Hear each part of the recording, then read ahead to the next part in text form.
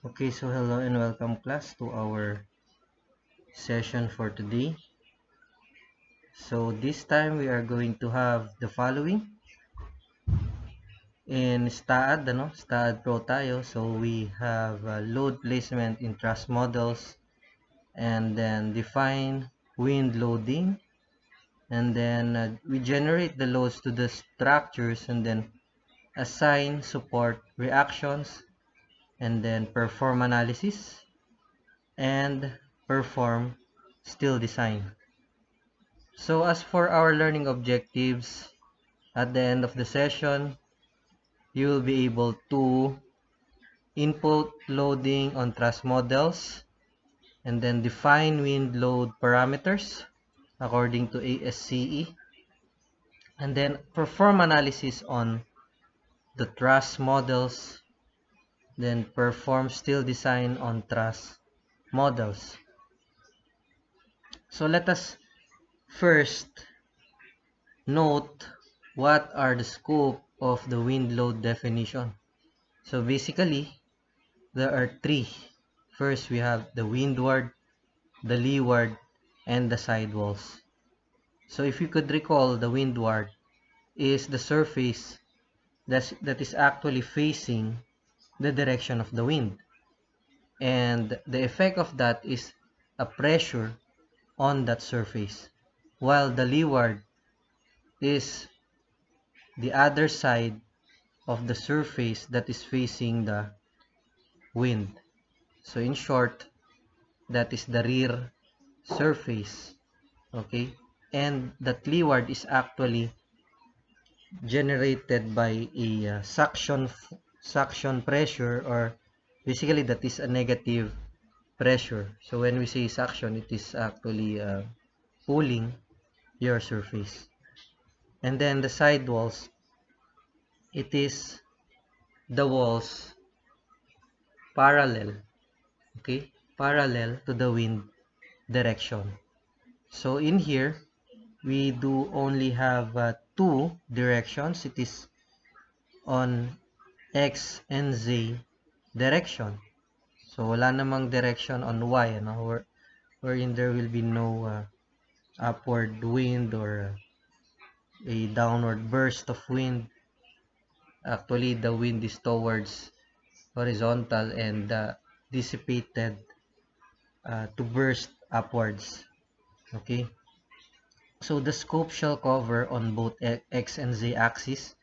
Hence, there is a windward along X, leeward along X, sidewalls along X. And then likewise for Z, we have the windward Z, leeward Z, and sidewall Z. What about the wind load case? So for the wind load case, by the way, the definition, whatever will be on the definition, that will be our basis on the load case. So when we say load case, this is the actual loadings that will be transmitted to the structural framing system or the truss. So there will be two, the windward for positive X and the windward for negative X. So this is for the global X-axis. So the global X-axis will be having for each, meron siyang windward X, leeward X with a positive factor, then sidewall Z and sidewall Z with positive and negative 1 factor. That is for positive X. And for the negative X, yung windward tsaka leeward X will have a negative factor 1.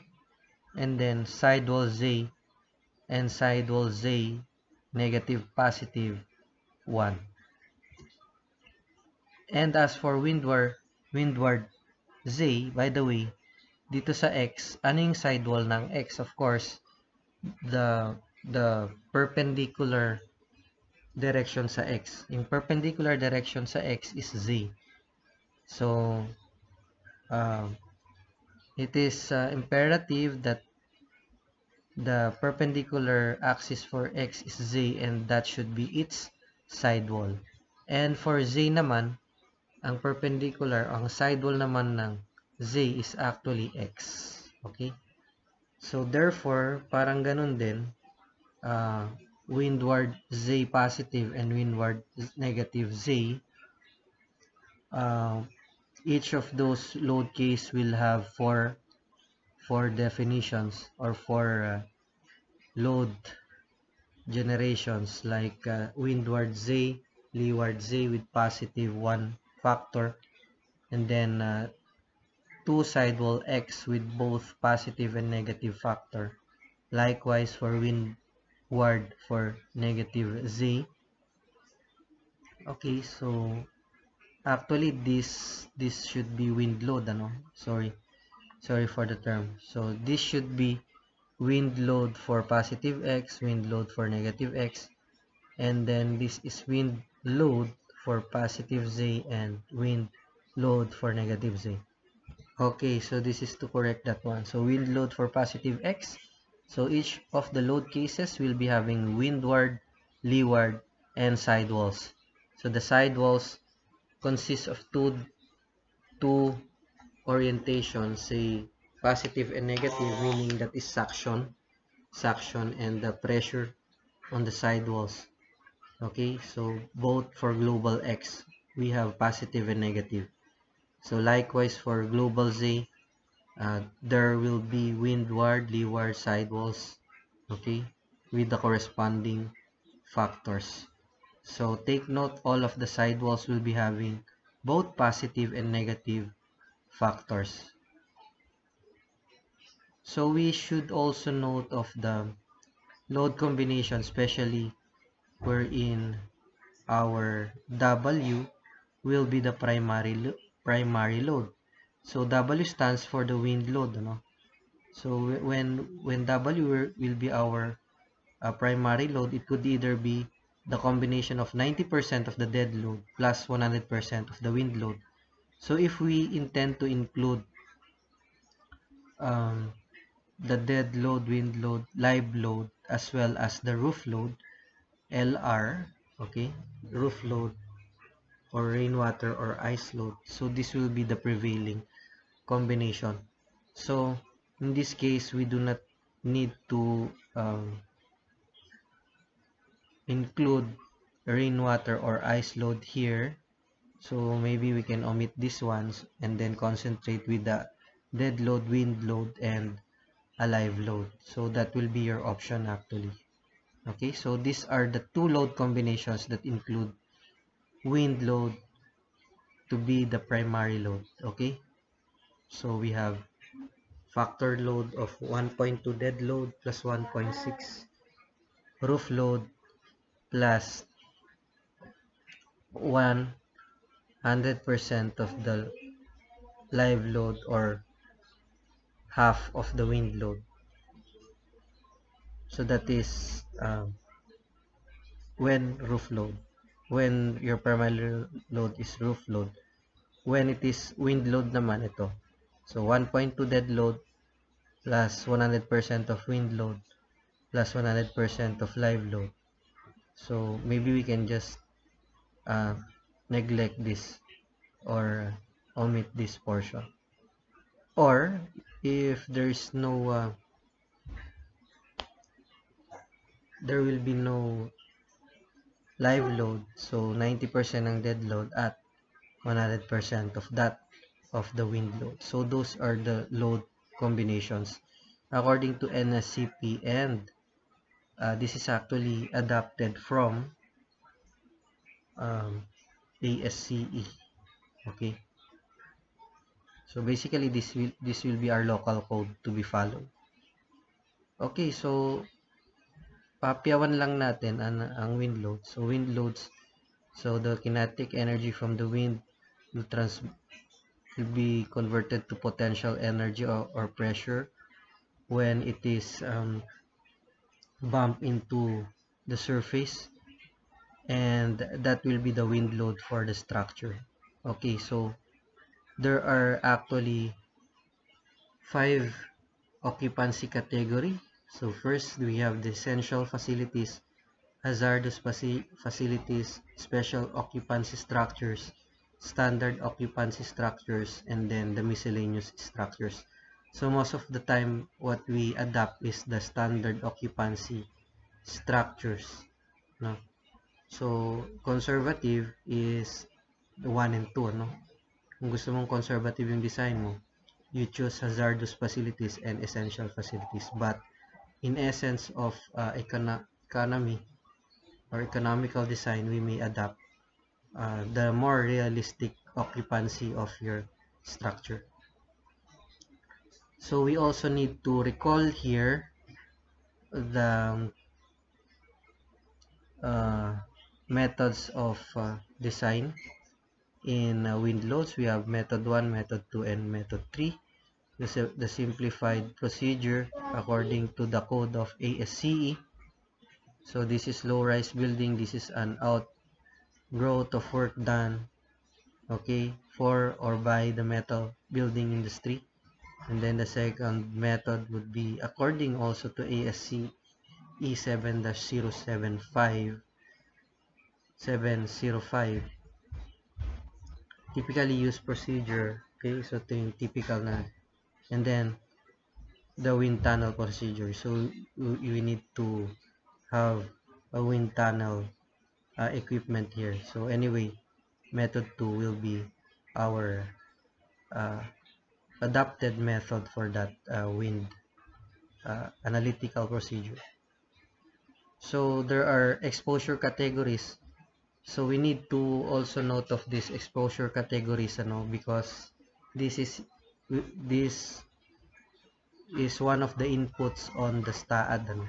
So we have exposure B, C, D, because exposure A was already disregarded in ASCE 7-02.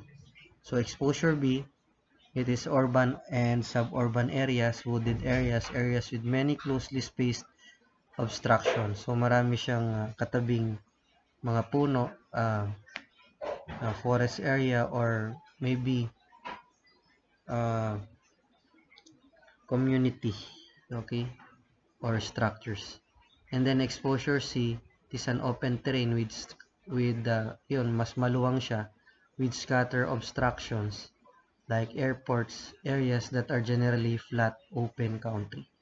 And then exposure D, flat, unobstructed areas and water surfaces outside hurricane-prone regions. This category includes smooth mud, flats, salt flats, and unbroken ice that extend 5,000 feet or 20 times the building height in the upwind direction. So we do not need to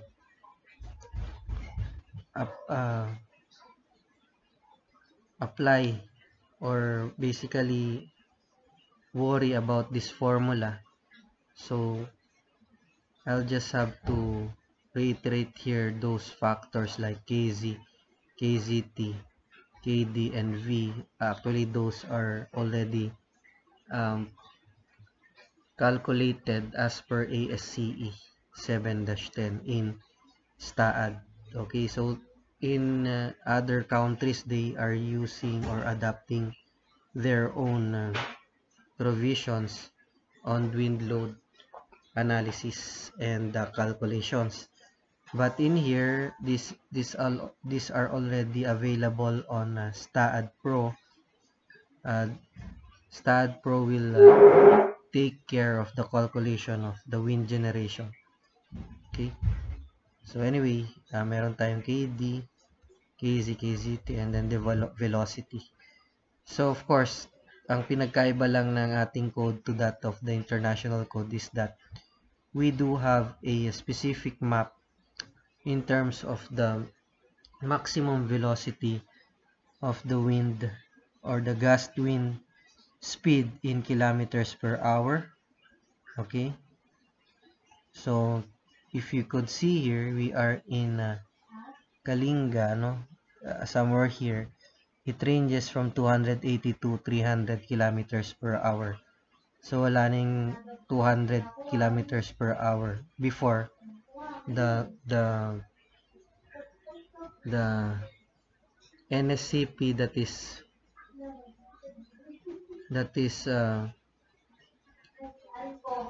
2015 and below, yon mga 200 pa lang yung kanyang wind speed, gust speed in kilometers per hour. So this time climate change tayo, lumakas yung hangin. It ranges from 280 to 300 kilometers per hour here in our place, Kalinga, no? Of course, there are tables wherein we can obtain the value of KZ, no? So according to the height yan, ano? Anyway, yung sa stat, again, bahala na siyang magko-compute dyan. As well as the KZT. Okay, and then topographic multipliers. We do not need to worry on that because TAAD will have to compute that. What is important here is that you know kung saan nanggaling yung mga values. Okay? So we also have here topographic factor. Okay, so and directionality factor from tables of ASCE as well as NSCP. So here we also have QGCP and QH. Later on you can set the value of G and CP. But I think sa STAAD we also have defined the B and L as a basis for calculation of CP and the gas wind or G. So no need to worry about that. Okay, so those are the things that we need to recall, no? So let us now try to have a model here. Okay, so basically perhaps you can have a new one. Okay, and then I'll just set it as a space. Okay, so let us have a hands-on to our staadtru. So say this, I'll just name this as windward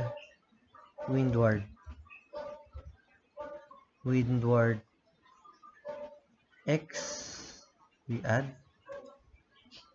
and then next leeward X. We add.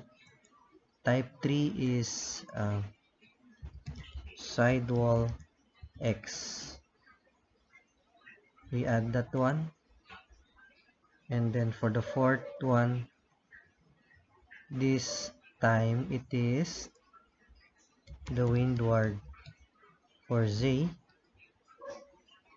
We add that one, and then for the fifth type, this would be leeward for Z.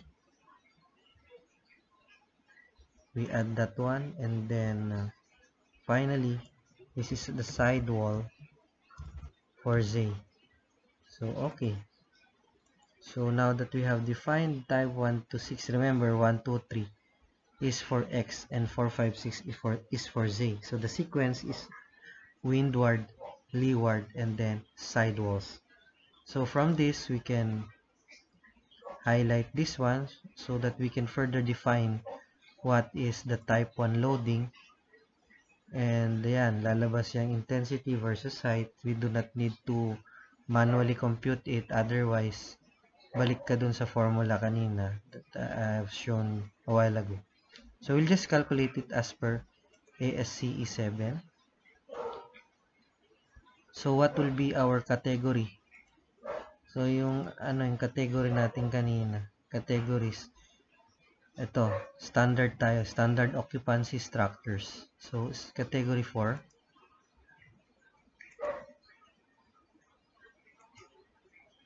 And then the basic wind speed is 280 kilometers per hour. And then what would be our exposure here?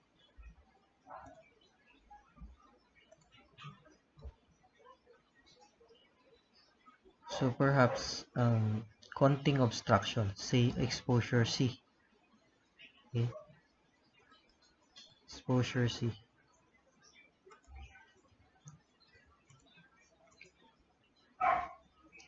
And then building structure tayo, no?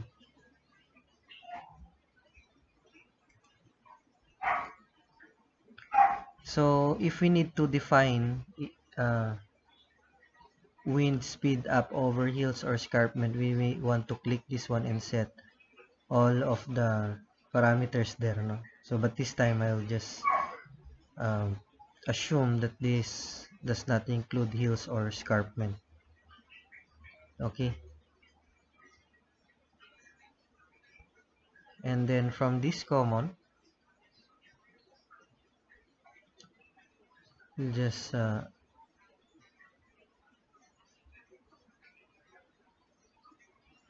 go to ilan to, 280.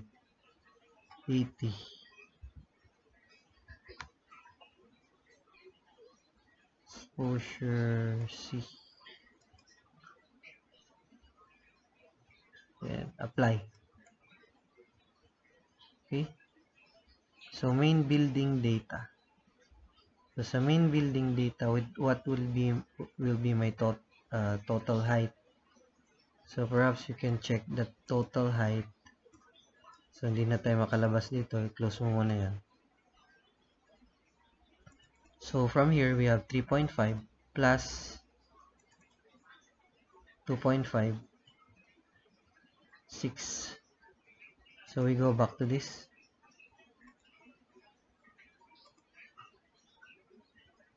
Six meters.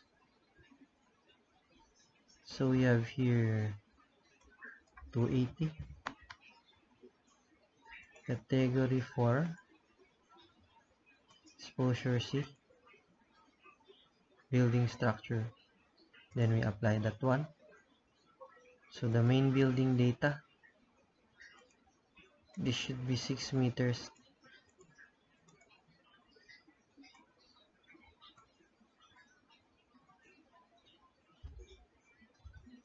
And then the building length along the direction of the wind, L. Ano yung parallel sa truss, that is around 16 meters yung naset ko kanina. And then each of these will have 20 meters. Say this is partially enclosed.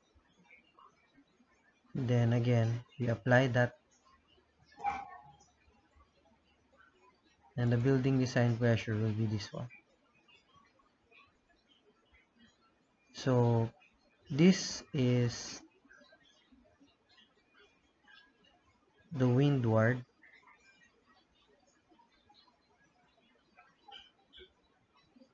So this type is the windward along X. So we check this radio button here and then apply and then OK.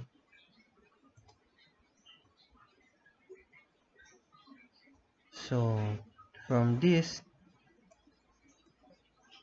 we add.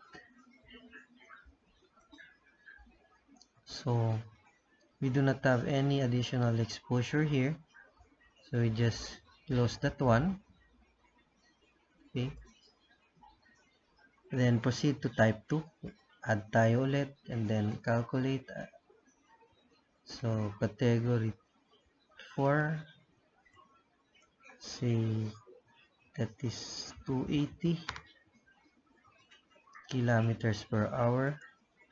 Exposure C. Then we apply this. Main building data. This is the same kaninan. To 16. This is 6. This is 20. So partially enclosed. Okay. Then we apply this. Then building design pressure. This time it is leeward. Okay. and then we apply that, and then okay. So add factor, we just close this one. Next, we add another force, this time for sidewall tayo, no? Sidewall category for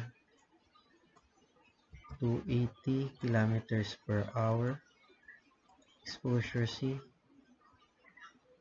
and then we apply that.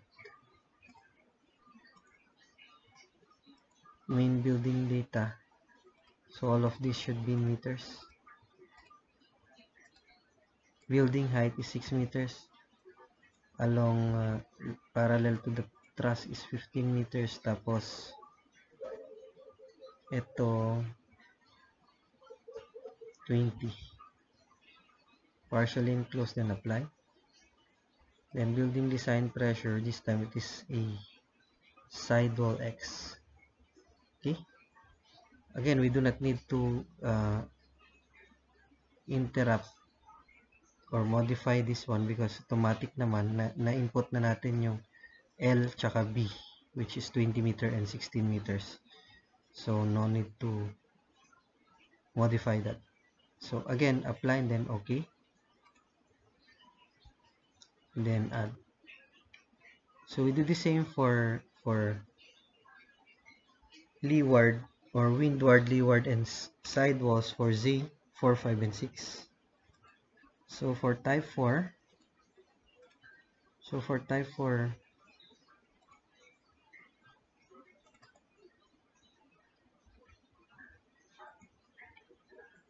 we add that for, then calculate. We have here 280 pa rin yan, category 4 kilometers per hour, exposure C. Okay, then we apply. So all of this will be in meters.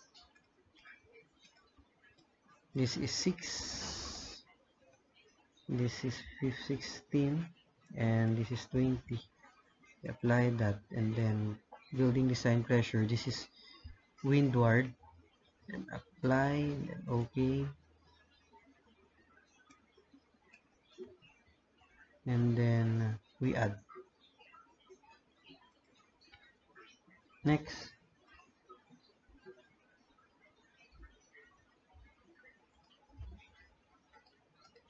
so we add type 5, calculate, category 4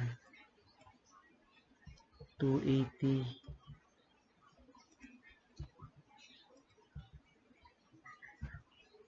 280 kilometers per hour, exposure C.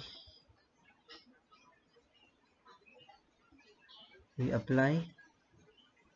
Main building data, all of this again is in meters. Okay, we set the same. No, 6, 16, and then this is 20. Apply, then this is leeward. Okay, then apply, okay, add, then we just close this one. Type 6, calculate as ASCE, category 4 280 kilometers per hour, exposure category C. Okay, next, apply. Meter lahat yan. This is 6 meters. Direction of wind is 15. Normal. So the direction is 20 meters. Okay. Then we apply. Building design pressure. This time this is a sidewall. apply, and then okay, then add. Just close that one.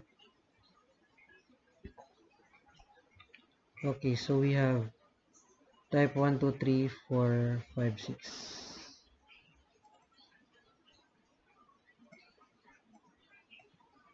Okay, so let us check this type 4, ano. By the way, this is ano, no, windward for Z.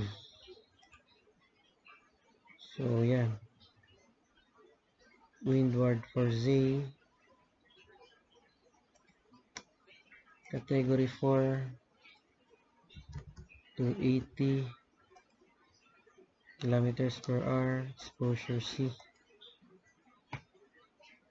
Apply main building data. So ang dapat pala dito, class, if we have along Z naman, along Z, dapat baliktarin mo ito, the building length along the direction of the wind. This time, instead of 16, magiging 20 yan, at magiging 16 naman yung isa. Okay?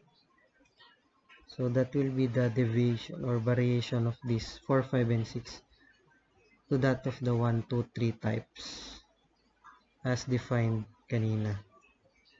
Okay, so instead of yan, 20 tsaka 60, kanina 16, 20 sa 1, 2, 3. Then building design pressure, this is type 4, so nasa windward pa lang tayo. Then just have this okay, and then change, close. So that's it. So this one, category 4 to 80 kilometers per hour, exposure C. We apply that one, then ito, this is 6 meters. What's this? 20, and then this is 16. Okay, we apply. So this is a leeward, then apply, okay, change, close, and finally calculate that one, category 4 to 80 kilometers per hour, exposure C. We apply for a while, and then these are all in meters. So this is 6, this is 20, this is 16. Okay, we apply, and then this time this is sidewall, then apply, okay, change, close. Okay, so we are done with the definition of leeward, windward, and sidewalls of X and global Z axis. So let us now proceed to your load cases details. So yung load case detail number 1 was dead load. So this is dead load. Okay. Add. Then we have a live load. See, live load. So reducible per UBC or IBC. And then add. Then next is the wind load.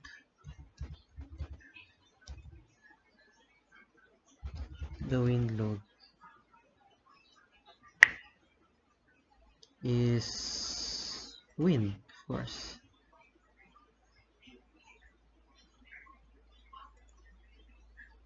Add.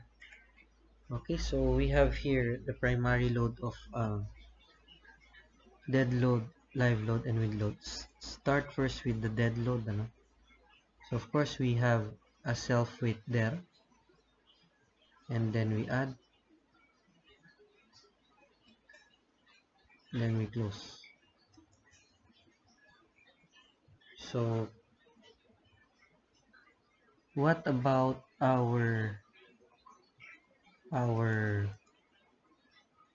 ceiling load? The ceiling load supposedly will be transmitted to each of the joint of this what we call this truss, or the bottom chord of the truss.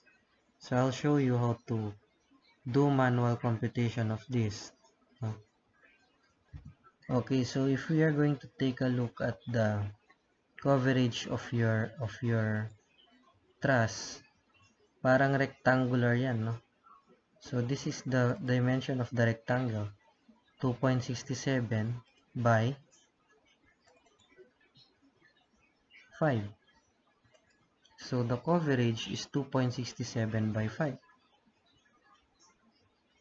Okay, so let us compute that. Say we have 2.67 by 5.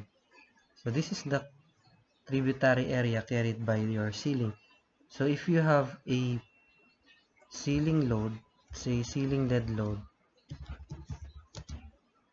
of 0.24,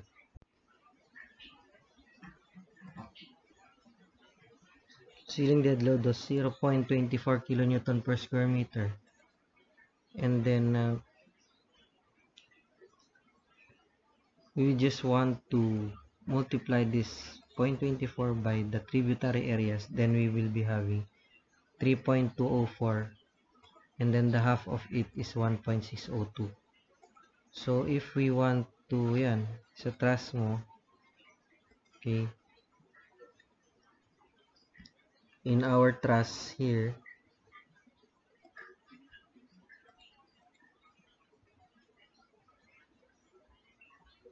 we have this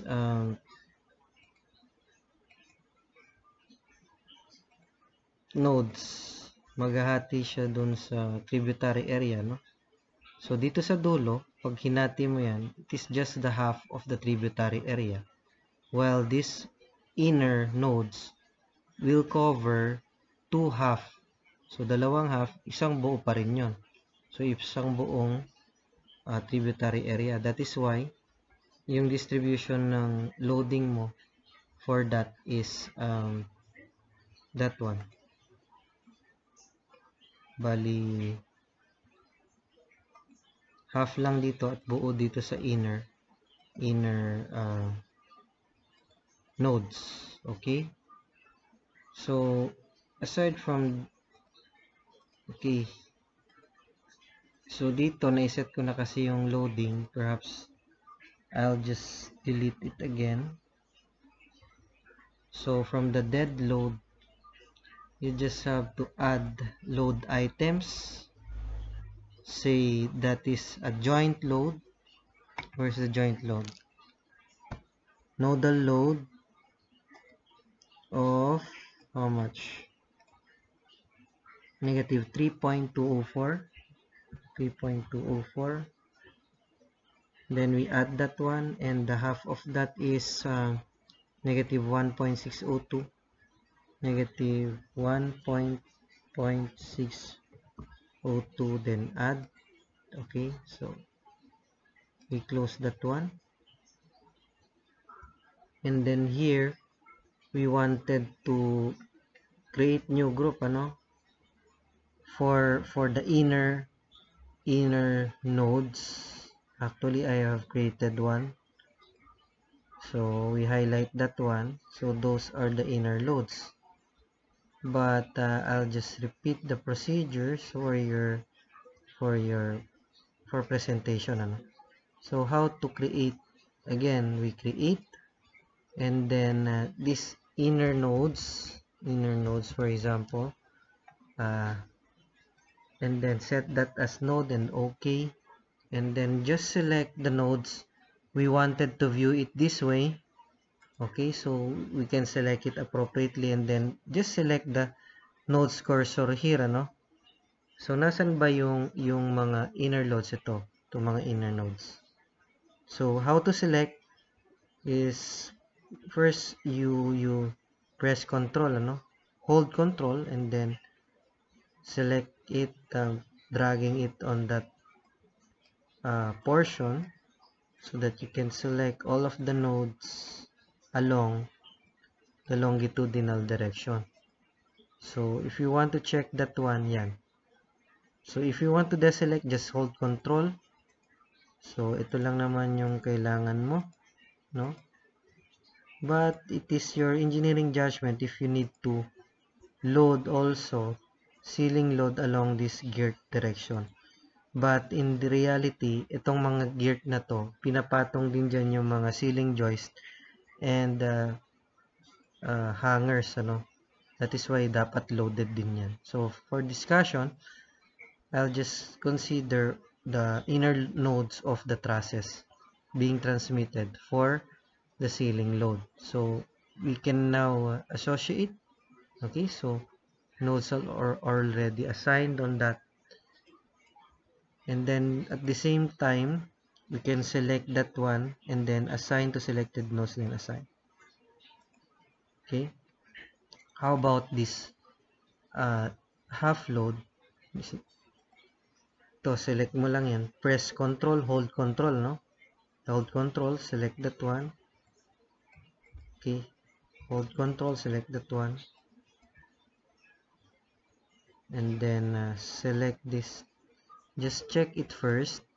Okay, nakuha na ba lahat? So, nakuha na. And then you can now assign to selected nodes, assign. Yes. Okay. So, for live load, ito, I have added here a live load of 0.4. The same procedure, I'm going to select the nodes where the pointed load are supposed to be loaded. So, and then for the wind load, okay, for the wind load,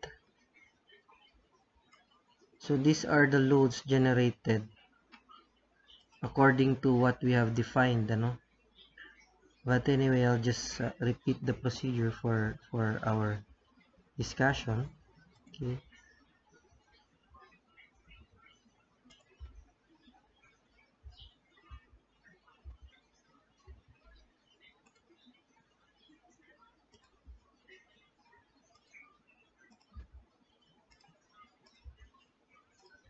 Okay, so first we have created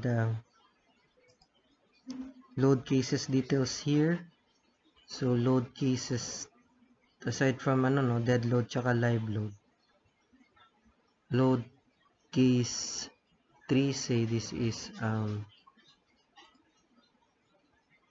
wind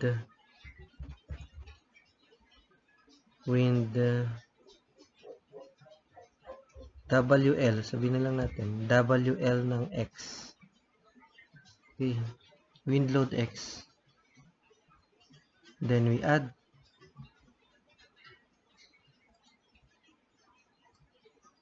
tapos WL ng negative X, then we add, and then WL ng positive Z, then we add, then WL ng negative Z, then we add. So, global X and Y with the positive and negative coordinates or directions. Okay, so we start with WLX. On this, we highlight that load case details and add for the load items. And the load items for that should be the wind load. So this is the positive X direction, ano? So remember, type 1. Type 1 is actually your windward. Okay? So we have a factor of 1. Then we just add that one, and then 2. Factor of positive 1 along X. Add lang yan. And then 3 is the side wall. By the way, yung 2 kanina, ito yung leeward. And the third is the side wall for x. And the side wall for x is actually z, no? So we will be having positive 1 and a factor of negative 1. We both add those ones. So all in all, we have 4 load items for each of W loads for those 3, 4, 5, 6 load case.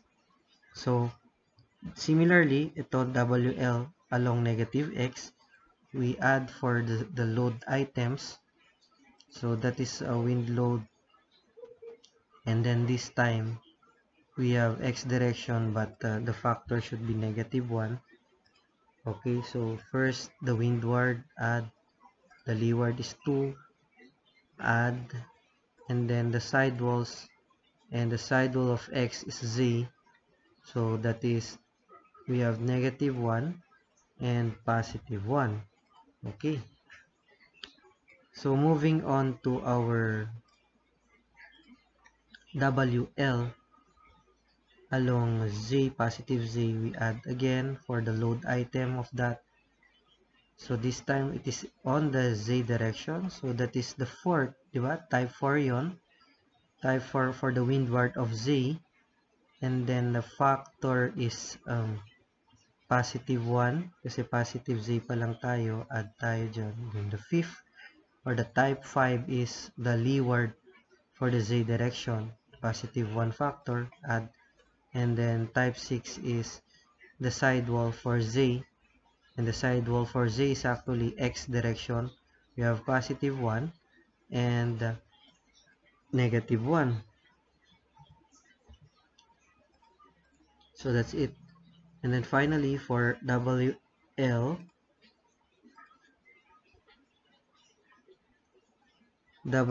for z, we add what's wind z, then type 4, this time negative 1 tayo kasi negative z yun. Leeward negative 1, then sidewalls we switch to x direction negative 1 and positive 1. Okay, and then if you select the loadings, you can see the orientation of those loadings, ano? Okay.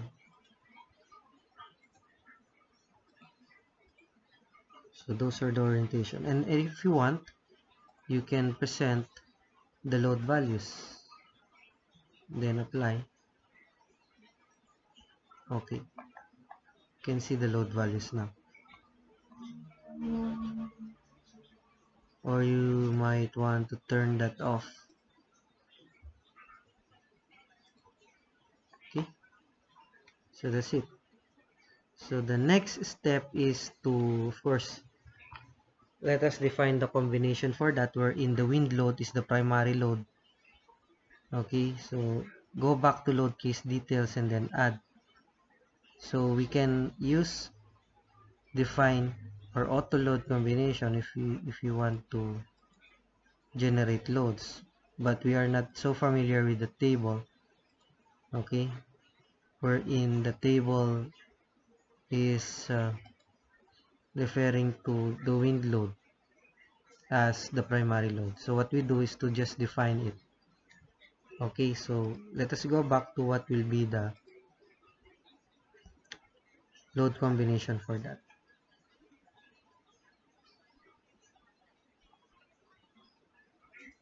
So basically the load combination here includes live load, dead load, and the wind load. So dead load, wind, and live. So sagwa 1 yung wind load, tapos 1.2 yung dead load. So that's the combination. Yung dead load lang ang 1.2. So go back to this. So ito lang yung dapat 1.2, no? 1.2 at lahat na to 1.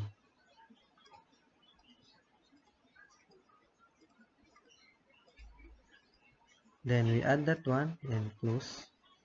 So that will be our combination. Okay, and then we are done with that loading, no? Next is the material. So if, as you can see, we have the default still here kasi kanina naiset naman natin yung members, ano? So no problem with that. So we are done through with the general tab here as the sequence of workflow. Next is analysis or print. So analysis or print, lalabas dyan yung preprint command wherein we'll just have to add no print, no, dito add, and then just close that, and then click this preprint, ano, preprint tab, and then define commands, problem statistics, we'll just have to add that, and then we close it, and then after which dito post print naman, define commands, we'll just have to select all and then load list. So load cases will be our load list here.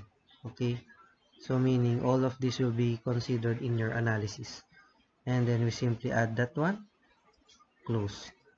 So after that analysis, ito na tayo sa design. So design natin, dito tayo sa still design. Okay, still design, and then define parameters. So what should be our parameters here? So first, we set FYLD or the yield strength of steel. We add that for a while. Next is the main. So the main, so design for slenderness,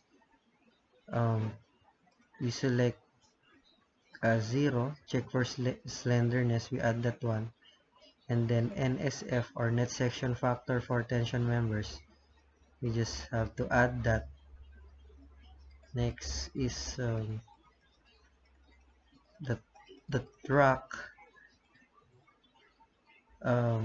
You want to select the design output at minimum detail level or intermediate or maximum detail level. So this time I'll just select here design output at minimum detail level. So add, just close that one. So as you can see, question mark pa lang yan because it was not assigned right away. So what you do is to select all of the members, ano? And then proceed. Yeah, select all of the members, then proceed with assigning that one, assign to selected views. So nawala na yung kanyang question mark.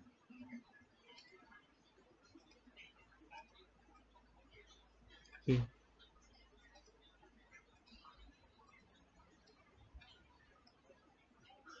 Assign. And so next here is the commands. So for the command, we have to check the code and assign this, and then member take off sign, select optimize, assign, and then take off, assign, close.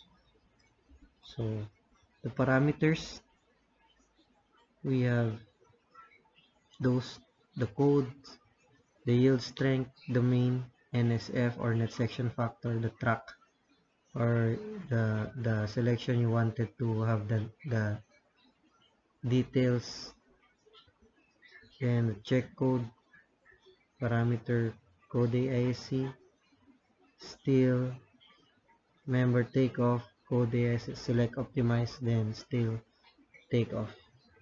So with that, we can already analyze, run analysis, then run analysis, then just save.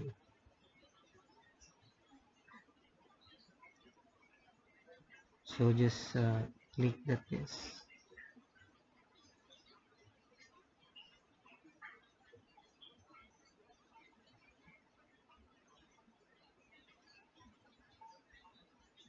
Okay, so as you can see here, there will be 7 warnings. Okay, so what would be that 7 warnings?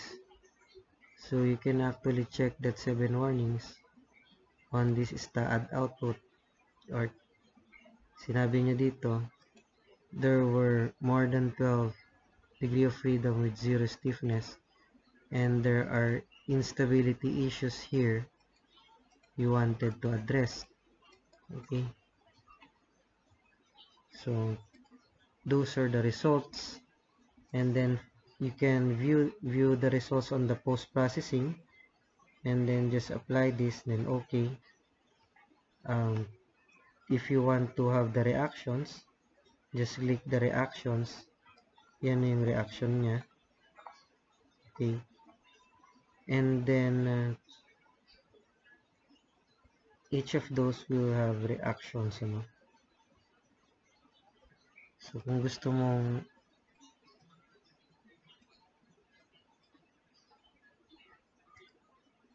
i-arrange yan, okay, yan, just click this one, this select text.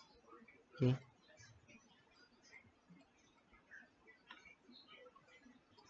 what else? So if we click the instability here, so there are instability issues here.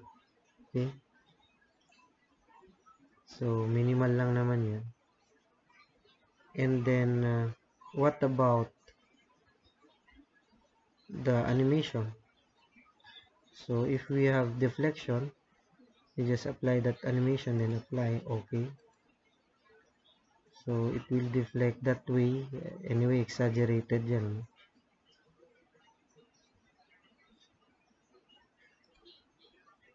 Section displacement.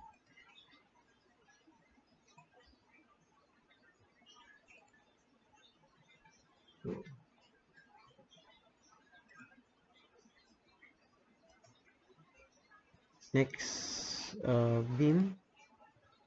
So for the beam, of course, ayan, yan yung mga, halimbawa, clinic mo to, there will be still design there, no? Sasabihin niya naman kung pass or fail, ano? Pass or fail. And those are the design.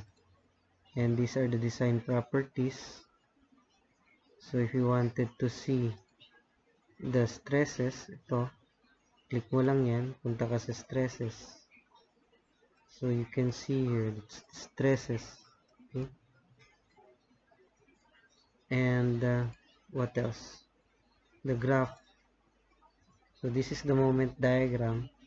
This is the actual force diagram, or the actual force, and then this is the shear diagram. Likewise, dun din sa ano.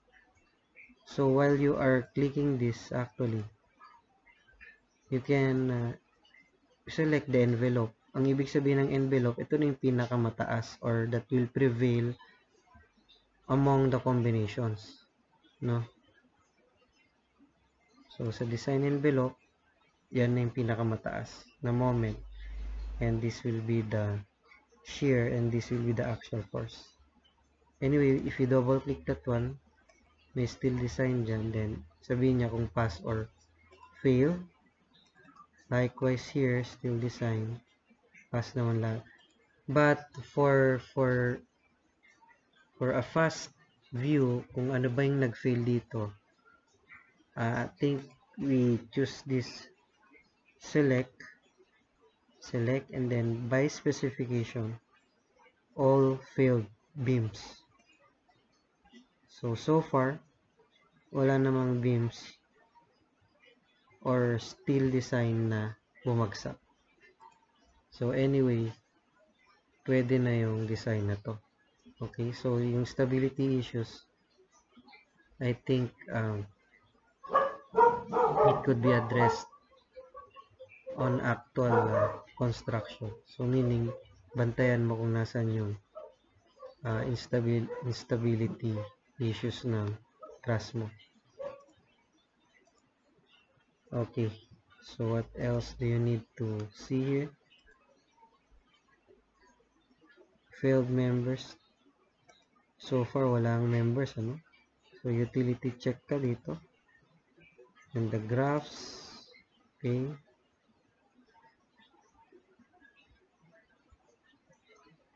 So, these are actually loads. Minimal lang yung shear niya, no? Yung moment, 0. Kasi nga truss yan. What about this? Ayan. Meron din siyang load, yung mga gear mo. Okay? So, if you double click that one, you already have the steel design. Pass naman yan lahat. So, no problem. So, if there is a failing member, you need to change the section and then reanalyze. Okay? Reanalyze your model. Okay, so that's about truss design. So you might want to explore the post-processing tab here. So again, all of the results you need, as well as the reports, the graph, the stresses, the forces, are all set. So ngayon, if you want to set your report, just click the report and then just bring all of your needed input available into this box. Okay, then the output, kung gusto mong may node displacement, then just put it there. Kung lahat ay gusto mo, then click all of that and then okay. So lahat yan mapupunta dun sa report mo. Okay.